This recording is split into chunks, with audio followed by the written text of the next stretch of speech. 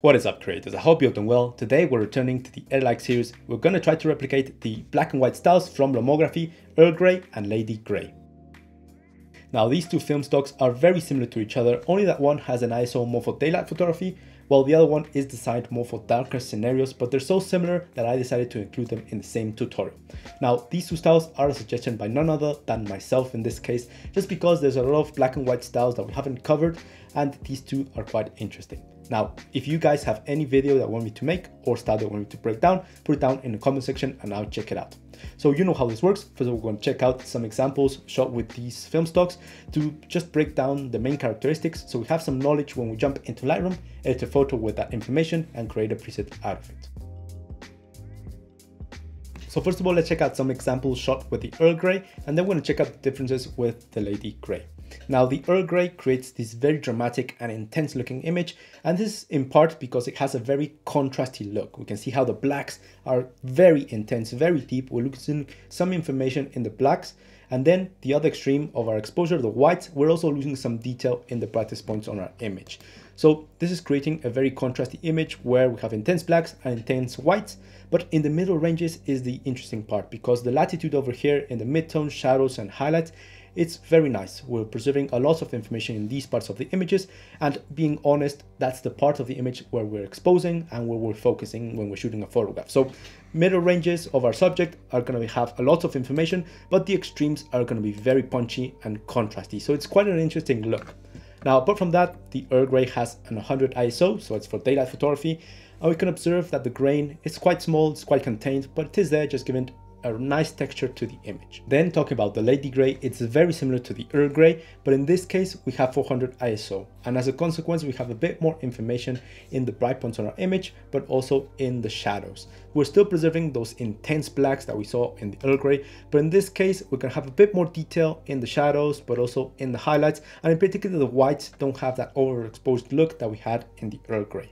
Now also, as a consequence to having that 400 ISO, we have a bit more of a rougher or bigger grain in our image, and just give me a bit more texture in comparison to the EarlGey, but in general it's very similar, just a little variant with a bit more information throughout the entirety of the image. So creators, enough for the analysis. Now let's jump into Lightroom and recreate these styles, but before that, as always, I'm going to remind you that these two presets are already included in the EarlGey Preset Pack V3, but also the Analog Preset Pack. Now, what's the difference between these two packs? Well, the EarlGey V3 contains all the presets that we created throughout the EarlGey series in this season, whether it be from analog styles, movies or creators, but the Analog pack contains only the analog styles that we recreated in this season, in previous seasons and in future seasons. So what it does is just group all the analog styles in a single pack, in case you're only interested in that. So these two preset packs are just time savers, so you don't have to watch all my tutorials, but in the process you can support me, so I continue to do videos for you guys. Also, if on my shop over here, you can find my personal presets and personal LUTs that I use every single day to edit my videos like this one or my photos for Instagram. So if you can support me in that manner by purchasing anything, I'll be very thankful. And if not, don't worry guys, let's jump into Lightroom and start editing. Okay creators, here I am in Lightroom in the editing module, auto develop module, and first of all let's create the EarlGey, and then from the EarlGey we're gonna edit it a bit and create the LadyGrey. So we don't have to start from scratch, it's just going to be two variants on the same preset. Now talking about this image, it's not the best image in the world, but I chose it because we have whites in the sky, we have blacks over here, we have a great latitude over here where we have some midtones, we have some highlights and some shadows. So we have all the elements that we need to work with to achieve this preset or these two styles that we're going to try to replicate. So before we start moving around the sliders, we need to change this image into black and white. And the way that I like to work in black and white within Lightroom is just changing the color profile. So over here we have profiles, we can select Adobe Monochrome, or by selecting this little button that says B and W over here, or with V on your keyboard, it'll change your image into black and white. So what's happening right here is that Lightroom is interpreting the data coming from your raw file as if it were black and white. Therefore, some of the tools aren't going to be useful. For example, absence saturation, as you can see, they're nullified. In HSL, we only have the luminance, we don't have hue or saturation. Some other tools that alter color grading, for example, the name color grading is present only so you can apply maybe a sepia look into your black and white or some indigo or anything like that. And also camera calibration is present because, well, camera calibration also alters the contrast and exposure of your image. Luckily for us, we're not going to use them today. We're just going to concentrate in the basic corrections. Now, first of all, the EarlGey, what we want to do is achieve that high contrast, very deep blacks and very overexposed whites, while preserving the mid-ranges, mid-tones, highlights and shadows. We need some information over there. So let's start off with the basic corrections. Highlights, I don't want to go towards the positives because, well, highlights will control the mid-tones. So I'm just going to go a bit towards the negatives, just achieving more information in the bright points on our image. Just going to go around the -35. Shadows also controls the lower end of our midtones. As you can see, we don't have the midtone slider in basic corrections, so these two will have to do. We don't want to go towards the negatives, otherwise we introduce more contrast and less detail. We want to go a bit towards the positives, or the +25, just achieving a bit more information in these darker areas. And then whites and blacks will control our extremes, the brightest points and the darkest points. So whites, we're going to push them up towards the positives to achieve more contrast, all the way up to the +30s. Meanwhile, blacks, I'm just going to drag them down to achieve those rich and contrasty blacks that we saw in the example images, or the -27. So right here, our image is looking a bit more contrasty than our original. Now, one problem right here that I have with our comparison is that our original image is colored. So what I need to do is just change this one into black and white so we have a fair comparison. So what I'm going to do is right click our photo, swap settings before and after. And right here in this one, now we have our color image at the right. I'm just going to change it into Adobe Monochrome as well, black and white, and then right click again and swap our before and afters, making sure that we have our image that we're editing at the right. So now we can compare our original image changed to black and white with our edit over here. We're not quite finished with the contrast. Let's move down to the tone curve, which is a tool that can alter the exposure and contrast. Now, we're not going to do anything fancy over here. We're just going to move the 2 points that we have by default. This point controls the blacks. Pushing it up will introduce more white or brightness into dark points on our image. To the right, more blacks. And this other point will control the whites. To the left, you introduce more brightness. And to the bottom, you introduce more darkness. So it's very simple. What we're going to do, first of all, is push the blacks not towards the positives. Otherwise, we introduce more gray. We want to push it towards the right. Not too much, but enough to introduce more deep blacks. The input, or the value that I moved it, is input 22. You can also type it in over here with your numeric keyboard. And the output is 0. The output is the Y coordinate, and we didn't move it vertically, so it's at 0. Then the whites over here, I'm just going to push it towards the left to achieve more contrast and more overexposure, maybe around these values, 225 in the input, output 255, because I didn't move it up or down. And right here, you can see the difference immediately. Our image is a lot more punchy and contrasty. A bit too much, but don't worry, we still have to move a couple of sliders that will alter the contrast and exposure. But you can see what the tone curve has done. This is before and after, just adding that punch into the blacks and into the whites. So in essence, what we did in the basic corrections is preserve the midtones, and in the tone curve, we accentuated the contrast in the whites and the blacks. Okay, the other sliders that we need to move to achieve the contrast is the presence tab. Now the presence tab, as you can see, texture, clarity, and dehaze, well, they're basically effects, but they're included in the basic corrections because they also alter the exposure and contrast. So if we zoom in just a bit, we can see that this image is supremely sharp. Not only because it's poorly shot, it's shot at 1/8,000 of a second, but don't judge me, I was in a moving vehicle in a run and gun situation. But because this image is shot with a digital sensor with 33 megapixels, which is very sharp, very contrasty, and with modern day lenses, which are by default very sharp, very refined, and very contrasty. The filters that we're trying to replicate right here are for analog photography, which are shot with old cameras like those, which the lenses weren't as precise. So what I need to do right here is just reduce a bit of that contrast, a bit of that sharpness that modern photography has. So these tools are great for that. Texture towards the positives, ours adds a bit more digital sharpness, way too much. What I want to do is just drag it towards the negatives, just to soften up our details just a bit around the -25. And clarity, what it does is add more contrast into the mid-tones or to the central subject, which is way too much. What I want to do is just reduce that digital contrast a bit more towards the negatives, again at a -25. Just softening up a bit of our image. You can see the difference, how we're just making our image a tad less sharp and a tad less contrasty in the details.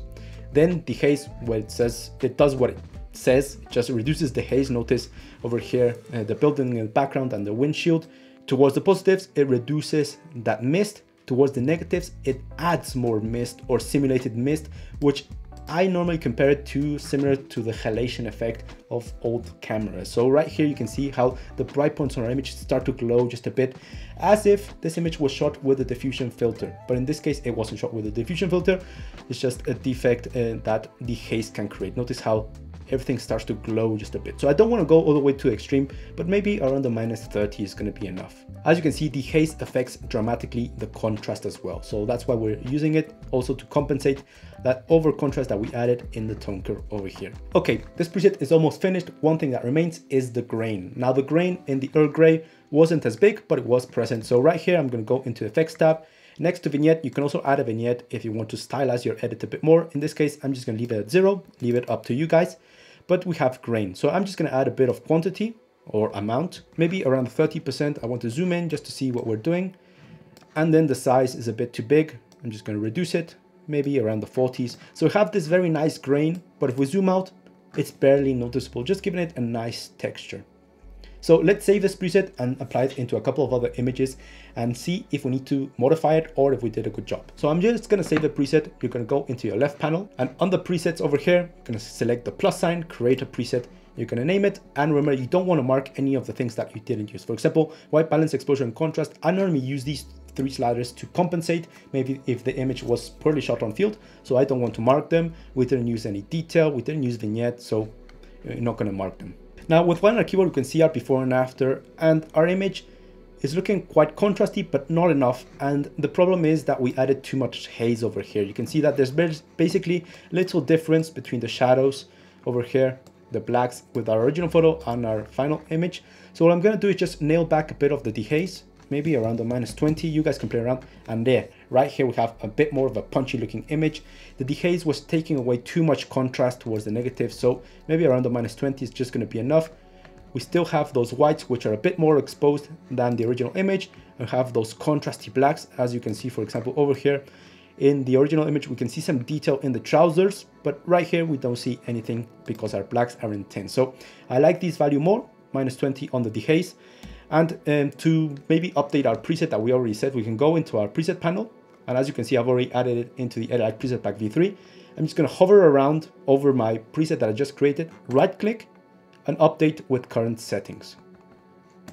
And there our preset will be saved with the new settings that we just edited. Okay, so here I have this image. First of all, let me change it just to black and white. Just to change it with the comparison image, I'm just going to right click, copy, after settings with before.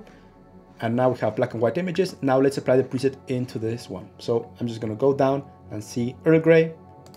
And we can notice a bit of a change. We have a bit more contrast.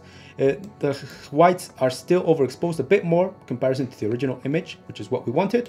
We have very well preserved skin tones and mid-tones over here, but notice how the blacks are a lot more intense. In the original image, they had a bit of gray, a bit of light detail. Over here, we have more punchy looking blacks. Gonna do the same with this image, and right here we have a very nice image in Japan. Let's apply the preset, and immediately you can notice how it's a lot more punchy and contrasty compared to the original. In the original, we're already having a bit of clipping over here, but in this case, the branches have disappeared because our whites are more intense. And the blacks as well. Notice the difference. In the original image, the color of the car is a bit grayish. Now it's black, a bit more intense and dramatic. But overall, we're preserving very well our midtones without losing any detail over there, and very nice grain over here. For example, in these types of images, these types of presets work fantastic with those accentuated blacks. We have a lot more of a loss of information over here, more dramatic, and it really accentuates the shadows on the skin. This image, I really like how it turned out. We don't have any whites in this image. I would consider this part more towards the highlights. We don't have any pure whites, but we do have a lot of blacks, and it creates a very dramatic effect for memories, for family, friends photos, or street photography, or even portraits like this one. It just looks fantastic. I really like the grain as well. So that's the EarlGey preset, very punchy and dramatic. Now let's create the LadyGrey. Now the LadyGrey had a bit more of a latitude, a bit more information in the highlights, also in the shadows, while preserving very contrasty blacks. So the blacks, we're going to just leave them like that, but we alter the other parts of our image. In particular, the whites weren't as overexposed as we saw in the EarlGey. So right here I have our original image with the EarlGey preset applied. And what I'm going to do is just alter a bit of the settings. First of all, shadows. We want to bring back a bit more information in the dark ranges. And the dark ranges over here, just going to drag the shadows towards the positives. Not too much, otherwise our image is very flat with a lot more information that we need. Or on the +55, just adding a bit more detail in the dark points on our image. And then in the tone curve, what I'm going to do is move this point that will control the white. The blacks, I'm just going to leave it like that at 22 in the input. But the whites, I'm just going to drag it not towards the positives. Otherwise, we introduce even more brightness, a bit more towards the darker area, just to control them just a bit more. Maybe around this value is going to be 250 in the input and output 255. And as you can see, if I deactivate the tone curve, it isn't as dramatic as it was in the previous preset. Right here, we do have that contrast with the blacks over here, but the whites aren't as overexposed as we had in the previous preset. Now, finally, one thing that also changes with these two presets is the grain. The grain in the LadyGrey was 400. It was a bit bigger, a bit rougher, which is normal with higher ISOs. So I'm just going to go down into effects and add a bit more of the amount, maybe around the 50. Now we can see that it's a little bit more noticeable, and the size is going to amp it up just a bit, around the plus 55, 56, and then we have a very nice grain. It's a bit too much, but I really like it. You guys can play around with the settings, just move it down if it's a bit too much or up. We have this very nice texture in our image over here. Again, let's save this preset and see how it differs in other images. So for example, I have this very simple image in a very contrasty situation at midday, but let's see how the shadows work and also the highlights. So let's apply first of all the EarlGrey. And you can notice how the sky is a bit brighter because it contains a lot of white, and those blacks are a lot more deep than in the original photo. It's looking fantastic with that very nice film grain. And now let's see the difference with the LadyGrey. I notice in particular how the image is a bit less bright, and also the shadows have a lot more detail. This is EarlGrey and LadyGrey with a bit of a bigger grain over here. So here I have this image, which I really like, and this one is already edited with another preset. Again, a Lomography preset that we've already created. This is the Metropolis. You can check out the tutorial up in my profile, but let's apply the presets over here. So here we have Metropolis, let's apply EarlGrey, and it's a very punchy looking image. Look at the contrast, how we lose a lot of information over here in dark points on our image. The whites are a lot brighter and more dramatic. I really like this preset. It creates a very dramatic image. And then LadyGrey, notice how it's a bit flatter. It has a lot more detail in the shadows in particular, and also in the highlights. But it's looking fantastic. Look at this image for a postcard over here. Now, one thing that I do need to say is that this image is already in the final editing phase. So I do have some masks over here, which is maybe the final step that I always recommend to do when editing. So if I deactivate the masks, you can see this is before, and then I activate them.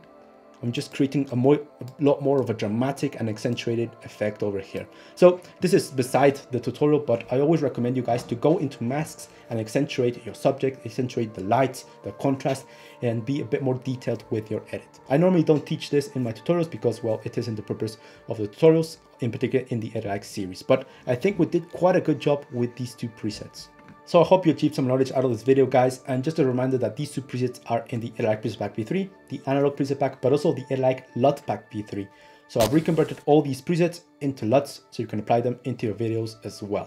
So check out my shop. If you can support me in any manner, I'd be very thankful. Maybe you find my presets or my LUTs helpful so you can edit in a faster manner. So link up here, and if you can't, don't worry guys, just like the video, share it with a friend, or share it on social media, maybe in your Instagram stories, on Facebook groups. That actually helps me out quite a bit.